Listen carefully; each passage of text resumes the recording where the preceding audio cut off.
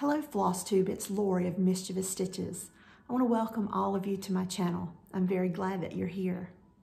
So happy Needlework Expo weekend, everyone. This past week it's been so exciting to follow the Needlework Expo page on Instagram and see the new releases from some of my favorite designers. Some are just sneak peeks, and to see all the excitement yesterday as the designers prepped for the opening of the expo to welcome people to their online shop. I know it's a big change for them as well as for us because it's all online this year again instead of being in Nashville. Nothing's the same as meeting your friends and laughing and sharing a meal or a cup of coffee during this time for them, but at the same time I feel like I'm a little more a part of what's going on this year. We've had the sneak peeks and the reveal photos like we normally do, but at the same time, the designers doing it this way. They're posting about their excitement. We're seeing it from a different point of view this year because of COVID, but I do feel a little bit more a part of what's going on than normal since it is a wholesale show, and so you know, just the stitchers like you and I can't just pop over and visit this show. It's just for the shop owners, but we're seeming to be interacting more with them this year, and I do like that.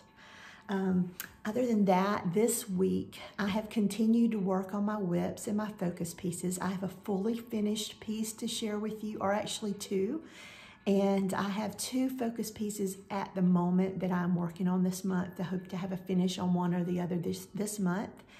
And I have some plans for another finish on a piece, a fully finished. So it's a piece that it has been completed some years ago, and I want to finish it up into something that I can use. So let's just jump right into it. So my current focus piece, the one that gets the most attention, is the Brenda Keys Sampler Company, and this is a sampler story. And this is just the photo off the pattern cover. And as you can see, there's a total of 24 squares. My piece is stitched on 25 count, one thread over one linen thread with the call for DMCs. And when you saw me last week, I had completed these four, working on these two. So I'm happy to report that I now have 6 squares out of the 24 finished. And I also had the start on a 7th. So here you go. So these two here are the ones I was working on last weekend. I have dated this piece, as you can see around the tree, for 2021. So that means I have to finish it right. And then I've made a small start here. And this is a church, excuse me. This is a church, and I got started on that. I did a little more of the outline of the boxes within the piece. That's my most unfavorite part. So I've heard someone recently talk about eating the vegetables, which is doing the border. And so I'm doing the border of these boxes. And what I do is before I complete my last thread every night, or after I complete my last thread within the stitching, I will start a thread for the border. And you can see I've done that here. Last night, I ended right here. I went ahead and anchored that thread and stitched a few stitches of the border. And so when I pick it up tonight, that means I'll finish, I'll work through one more thread of this border before I start the stitching of the church.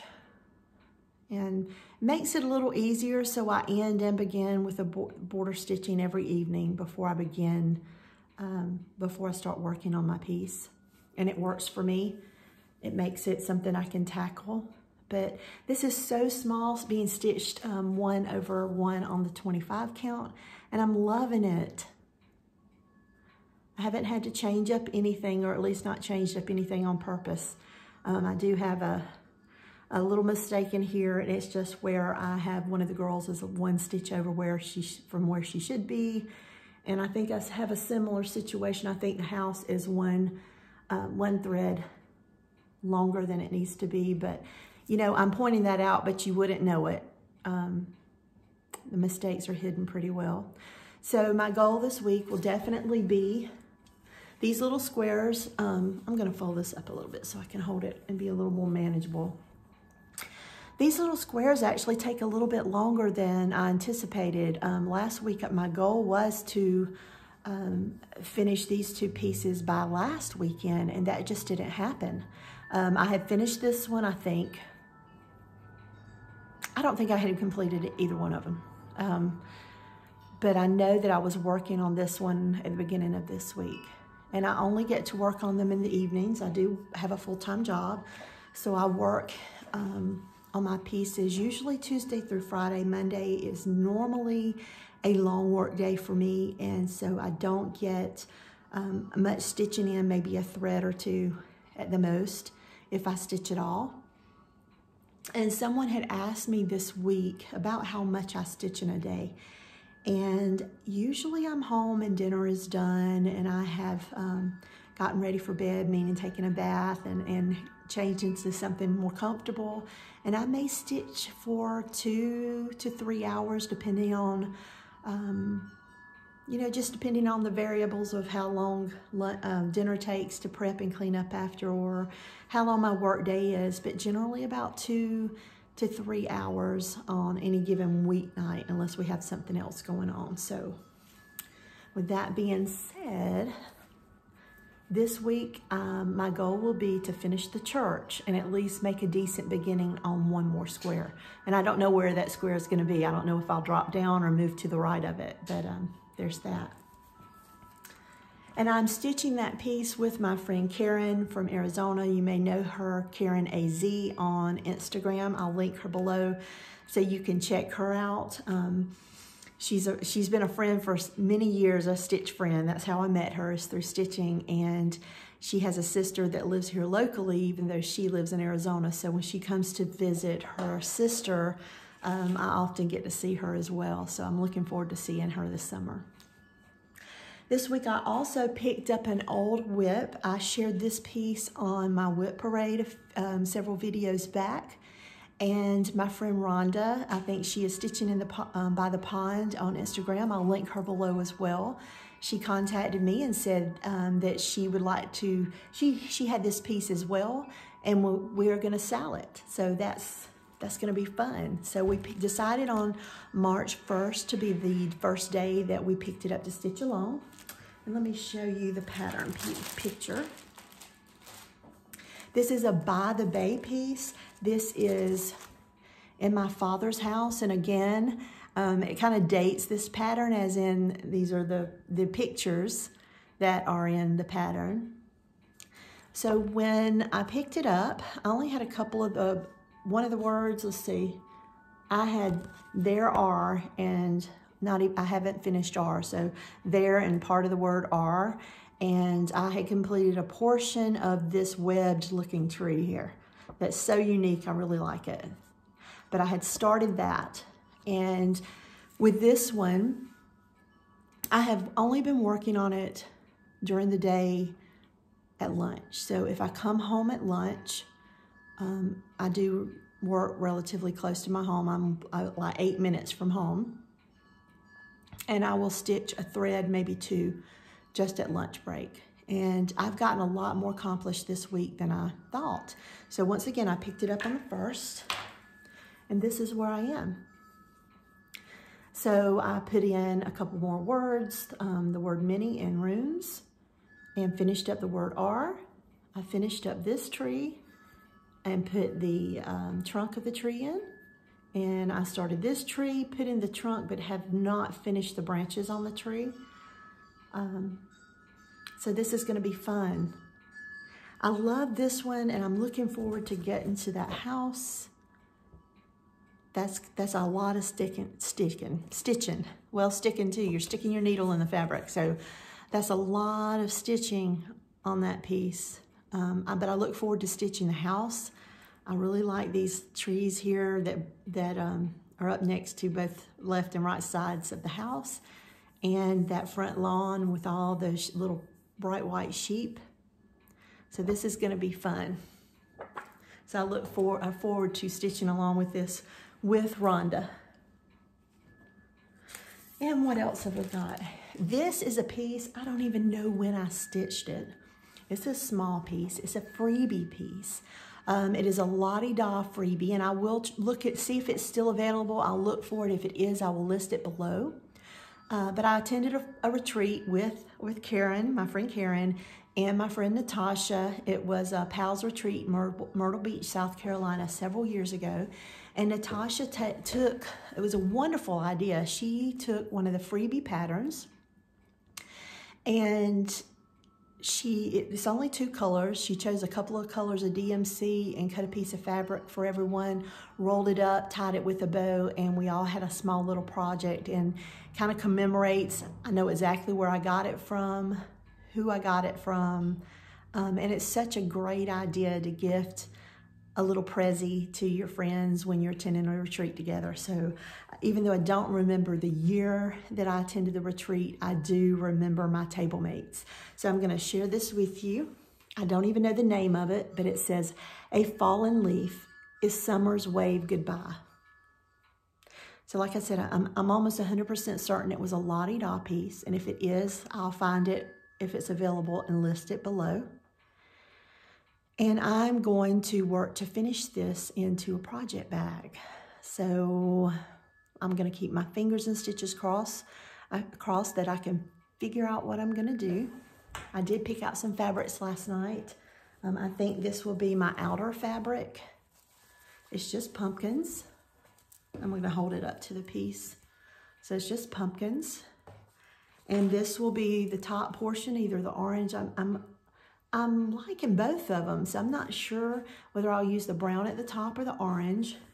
And I have this fabric that I'm gonna use on the inner part of the pouch. So I'm looking forward to working on that probably later on today. And then I also pulled some fabric to possibly do one more bag, or my goal is, since I'm pulling everything down, I don't have my sewing machine out and available to me in my stitch room. So I have a dining room table, and I drag everything downstairs and I set it up so to make all that effort, all those stairs that I'm climbing worthwhile. When I bring my sewing machine out, I try to knock out several things. So these are the Pioneer Woman fabrics from Walmart that I purchased several months ago and shared with you. This is a Pioneer Woman. This is a leftover from the last bag I made a couple of weeks ago. This is some red fabric that I had, but this is the Pioneer Woman fabric. So I'm gonna make another bag using those, and possibly a third one. I had a finish this week, and a full finish, which I will share with you in a moment, but this is the fabric I used to back it. And I bought just enough because I only needed a small piece to make the finish on the piece, that I could make a bag out of it. And I picked up this polka dot fabric that I had upstairs in my stash, and I'm gonna make a bag using these two. So that would make 3 bags, at least one. But if you've watched my channel for a while, my goal this year has been to knock down my WIP number.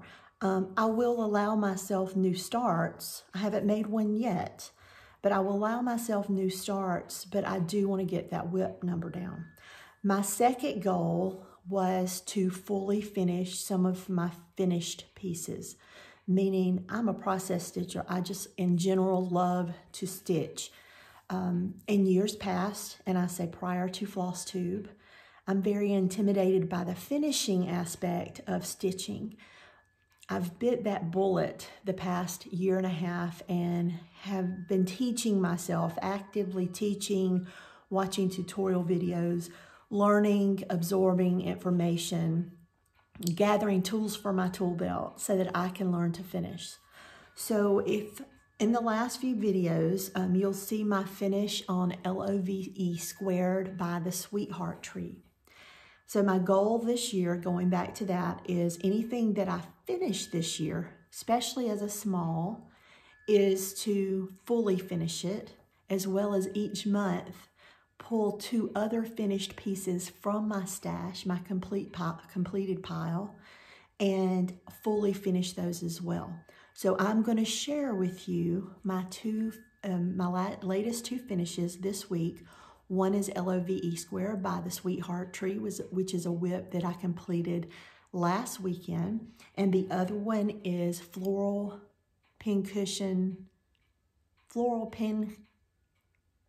Cup. It's a Sampler's Not Forgotten kit, and I had finished the stitching on it several months ago and just had not completed it into the cup that it was to be installed in. So I have a finish on both of those. So this is the Floral Pin Cup.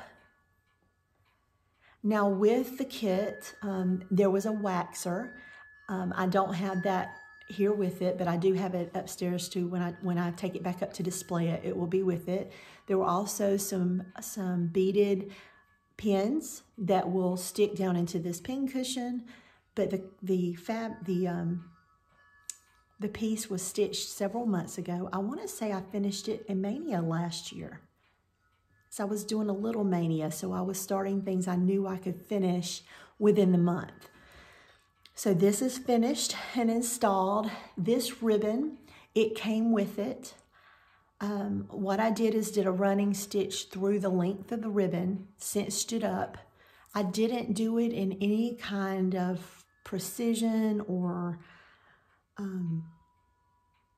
in a way where it was even symmetrical, anything like that. I just went with it. So as I tacked it down on the edges of the finished piece, as you can see, it's just, I like the way it flares out, just like a flower in nature. It's not always symmetrical. I just installed it how it was on that ribbon with that running stitch. What I did was I took a piece of what I call chipboard. Anytime at work we go through a lot of notepads and things, the back piece off of the notepad is chipboard. It's a harder, it's not as soft as cardboard, it's a little more sturdy. And I will take 2 pieces of that, glue them together, and that's what I do pin cushions and things on. So the piece itself was backed with a Pellon stabilizer. I ironed that on. Then I took 2 pieces of batting. I cut them out in a circular way. There's actually 3 pieces of batting beneath this. They're all in descending sizes of circles. So of course the piece that is directly underneath the stitched piece here is the largest piece, and then there's like a $50 size piece beneath that and maybe a quarter size piece beneath that to give it just a little, raise it up in the center, but still give it that cushion. And then I laced the piece onto the chipboard over the top of those pieces of batting. After I did that is when I took this ribbon, did the running stitch down it, and sewed this on the edges of that padded piece and put it into the cup. So that's how I did it. I love the colors. I think this is stitched on Confederate gray, as well as this piece was, it was a kit, so the colors were, the threads were included, and they were the hand-dyed threads. I don't remember if they were Wheats or Classic Colorworks. And the cup as well come in with the kit. The other thing I finished was my LOVE squared. I finished it as a pin keep. If anyone can answer this question, I don't know what these things would be called. I knew in my mind what I wanted to use, and I have seen in shops before these rings, but they would be the mother of pearl or the shell made from seashells. And when I look up rings, of course, on Google it, you get actual rings that you wear on your fingers. I tried jewelry making rings. I visited Hobby Lobby. The rings that they had there, all but this one were the rings like you would use on a keychain so that you can put your key on it, so they had the indentation for you to slide the key on. These are the only ones I could find that suited my purposes. I also visited the area that would have the everything you would need to install or to sew curtains. They did have rings, but they were much larger than this. I wanted something small to fit the design that I was making. But I did find these at the jewelry making spot, but I don't know the actual name of them. So if I wanted to do a finish similar to this again, what are they called? Can anyone help me with that? If you can, just leave a comment below. But this one, I used a piece of ribbon and I just used regular pins. Let me see if this, can you see that? Regular pins to install it. I cut out 2 pieces of mat board. I cut them out within a half of an inch from the outside border of my piece. So I have 2 pieces. This piece again is just like I finished the pin cup. There are 3 squares of fabric on this. 3 squares of fabric, and they are in descending size. The one that's directly beneath this piece is larger and the other 2 go smaller, so that it gives it a little bit. As you can see, it's raised up just a little bit, and that's from the batting that's beneath it. I did not lace this one. I actually used a Elmer's spray glue to spray the mat board and then put the batting on there. I did not spray my stitched piece, so I can pull this apart and pull my stitched piece off. I did lace that on top of the padded mat board. I did the same for both sides. So this one is raised as well. So this has 3 pieces of square batting in descending size as well. Once they were sandwiched together, I sewed them, gathered them together. I sewed them on by hand, whip stitched the 2 pieces together just here on the edges twice. I went around the circumference, or it wouldn't be circumference, but I went around the edges of this piece twice. I also took the time as when I attached this and I laced the stitch piece on, I made certain to go around the edges because I wanted the edges to pop. I've noticed that if I just attach it, there may be a wrinkle or a bunch of the fabric there in the corner. So I made sure to sew those edges together, the folds of the fabric together so that those would pop. And then when I was sandwiching the 2 pieces together, I paid close attention to the corners as well. So it took a few hours. The easy part was installing the fabric and the stitch piece on the batting, on the mat pieces. The longest that it took as far as completing this was just whipping the 2 pieces together. But I love the way it turned out. I took the time to do the best of my ability with the best of the knowledge that I have to do it, and I'm very happy with it. After I whipped it together, I kept thinking of a better way. I was using the pins originally to hold the ribbon down so I could attempt to sew it. With this particular ribbon, the needle was piercing the ribbon, and you could see, even the pins was piercing the ribbon, and you could see, so it was like it was damaging the ribbon, and I didn't want it to look like that on the edges. And I did not want to do a cording. I have the cording drill, and I just didn't want the look of that. So I decided just to put the regular pins. They slid easily in between the 2 because that is the gap between the 2 stitched the 2 pieces. And then I hand sewed on these rings and took some similar colors because this was a kit as well. So I took some of the similar colors I had in my stash and just attached them to the rings. And I'm very happy with it. I did see this, a lot of people said I was so creative. No, not really. I found another stitcher, and I believe she was Russian, finished another piece similar to this, and it happened to be, I tagged it on Instagram so I could refer back to it.